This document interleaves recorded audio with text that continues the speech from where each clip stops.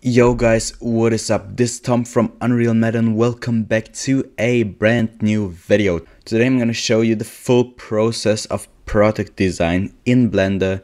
So we have 5 very important aspects we have to cover. So the first aspect is reference, the second one modeling, the third one is materials, the fourth one lighting, and the last one is rendering. And yeah, we will cover all these in this tutorial. So I got this program for reference. It's called PureRef and it's free. So you can drag your pictures in and then just look at them, yeah, for reference. And I want to make these shampoo bottles. I have some of them here and also another picture for this top cap.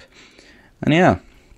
So let's go to Blender and start by deleting the default cube and adding a circle, and I press 1 on the numpad and then extrude all these vertices, of course with the magnet.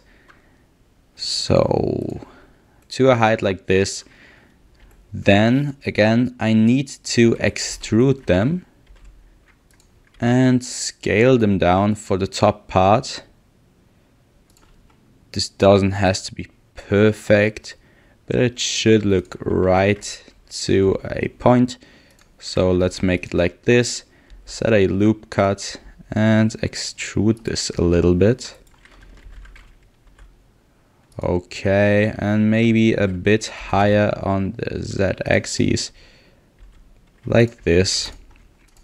Okay, and let's take all these vertices or edges and take them lower.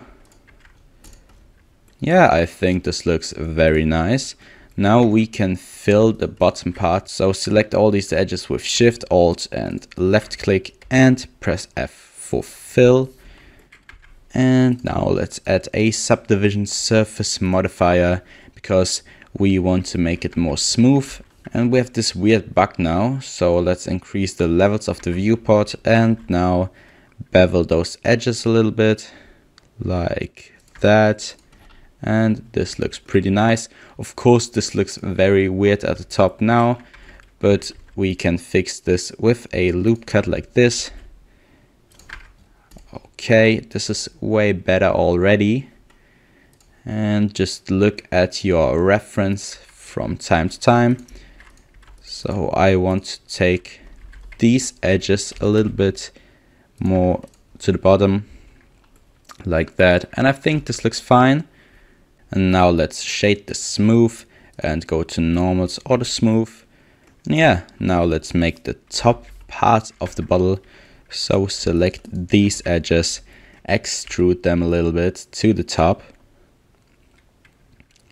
Yeah, I think this is actually fine like this. And we can extrude them again, left click and scale.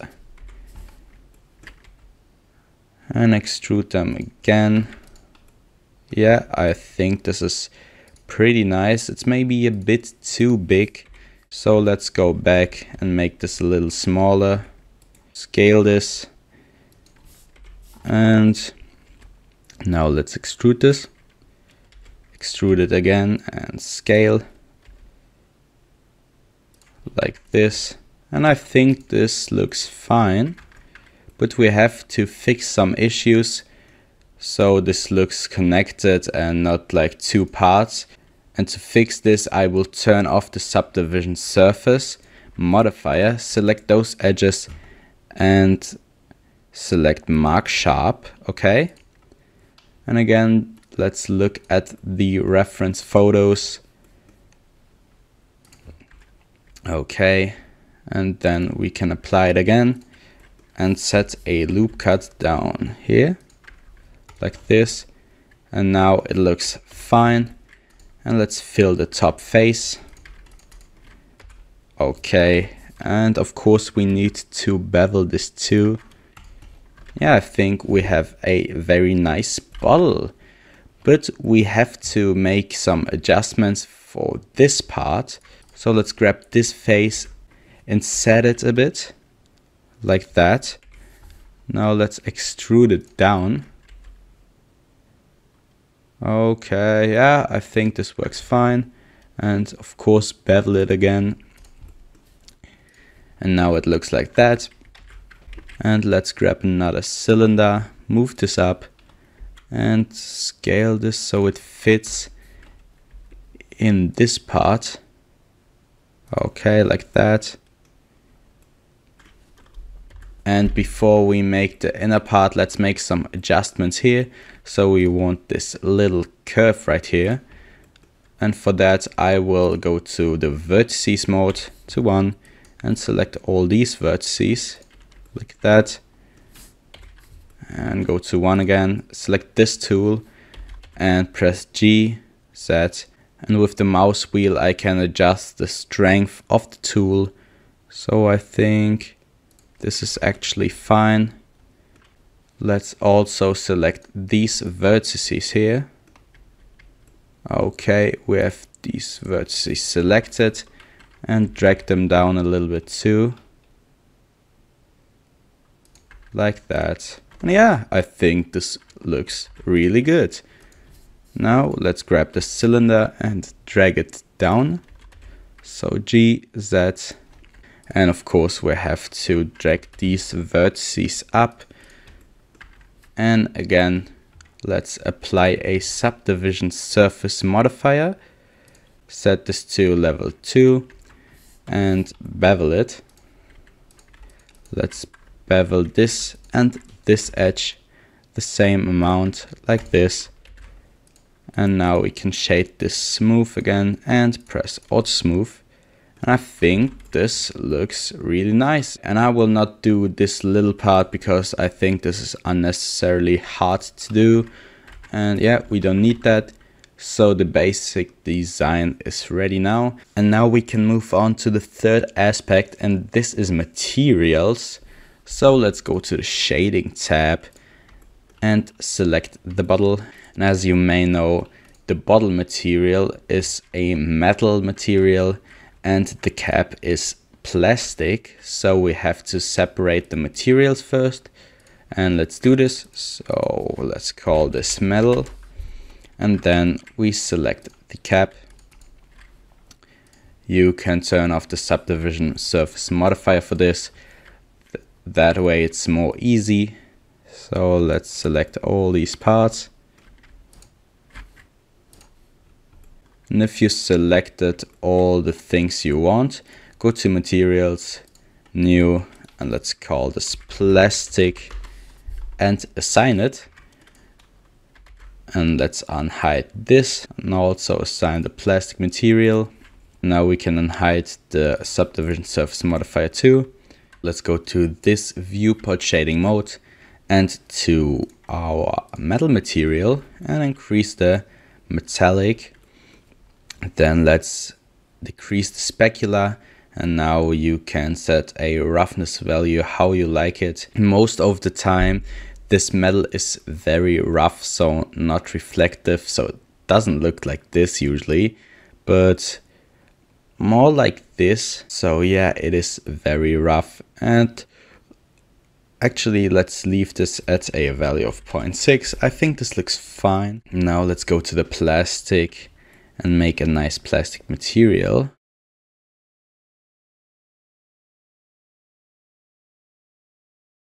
So first let's give this a neutral color like this.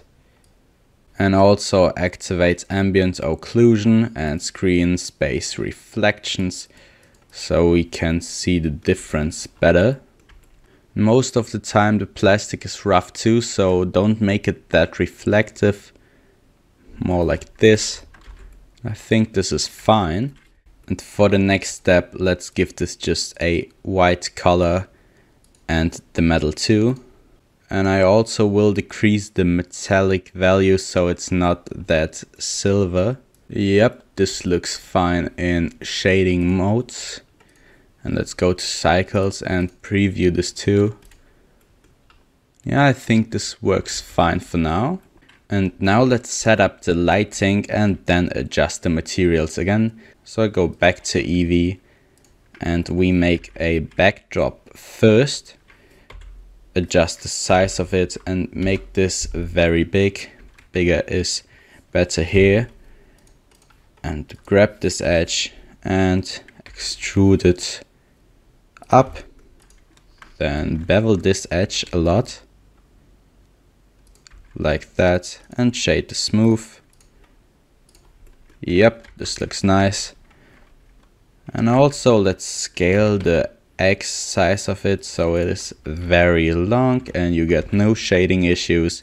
Now we can delete this light and add some planes. For lighting, I will not use regular light, but emissive planes. So let's drag this up and then go to shading and new material, light. And I will grab a gradient texture for smooth lighting, then a color ramp, and delete this and grab an emission node and set up all these. Then you can adjust those values right here. And let's set the strength to something like 10. Okay.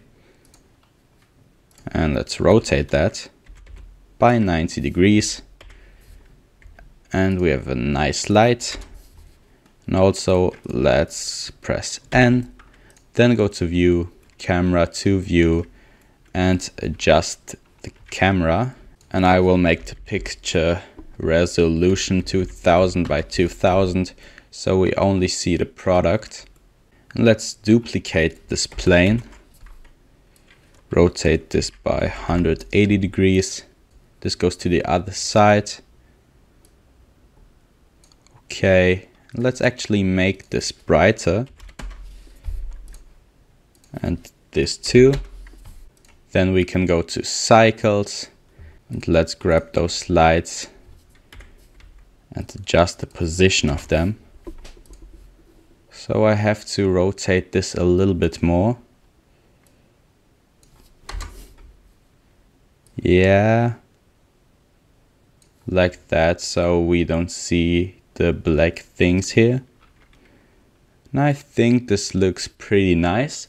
Of course, everything is very white right now because the bottle is white, and yeah. So let's adjust this in the next step, and we can make the plastic another color. So let's make it a light blue.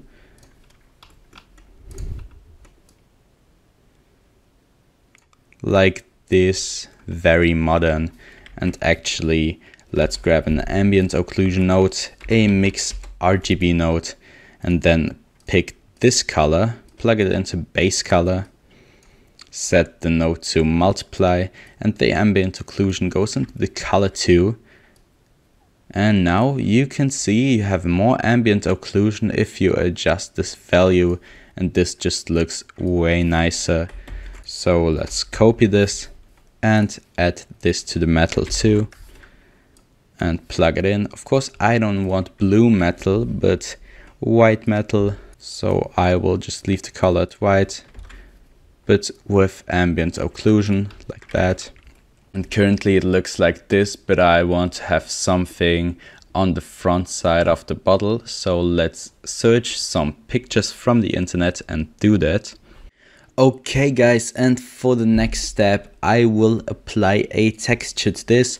So let's grab a plane, rotate it by 90 degrees, drag it in front of the bottle, and now let's scale this on the Z-axis by 2, drag this up, and I will give this a new texture and call this bottle logo.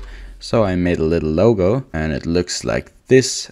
So I plugged this into base color, and also I made an opacity map. So the white areas are the areas that are shown and the black areas are the areas that are hidden. And I will plug this into the alpha channel.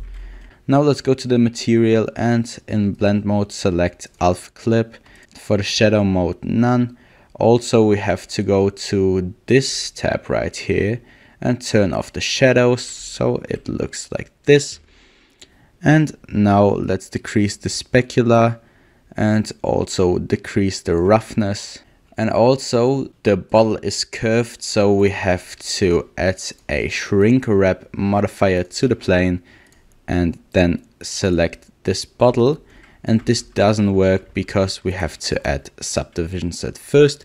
So let's grab a loop cut and then subdivide this like 100 times.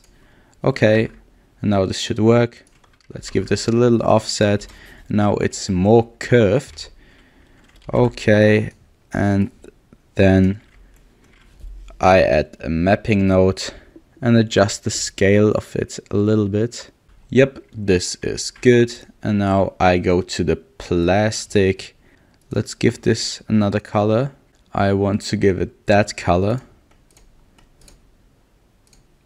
Yep, this looks pretty nice. Okay, maybe let's change the color of the strawberry too. Okay, and now the color of the strawberry matches the other colors too. And we can go to rendered mode and let's adjust some render settings. So I don't want any denoise. Let's set this to 2000 samples and go to the light paths. I don't need light paths for the transmission, so let's set this to 2 or even 1, how you like it. You can see how this looks with many light paths and with less light paths, so it's basically the same, so we don't have to do this. Also, we don't have to set light paths for the transparent. Now you actually just have to render this and you have your product design. Yeah, but I want to show you some backdrops you can use too. So let's actually give this another backdrop with pure white. So let's get an emission node and plug this in and select everything assign, and we have pure white now. This is good for some e-commerce stuff, like if you have white backgrounds on your website or something, and this other white is better for photography, you know. Okay, and also you can make this black and it looks like this. This is also pretty nice for photography. You can make it really dark like this. And the last thing I wanted to show you is to make it reflective. Usually you do it reflective on the ground, and for this you make it dark too. Then increase the specular value, decrease the roughness value, and it looks like this. You can make it even darker, like pure black. Yeah, I said you do this basically only with the ground because we have the lights in the background here and this doesn't look that good. So I will leave mine at white, and now I will show you the final result. So this is it, guys. I hope you liked the video and learned something.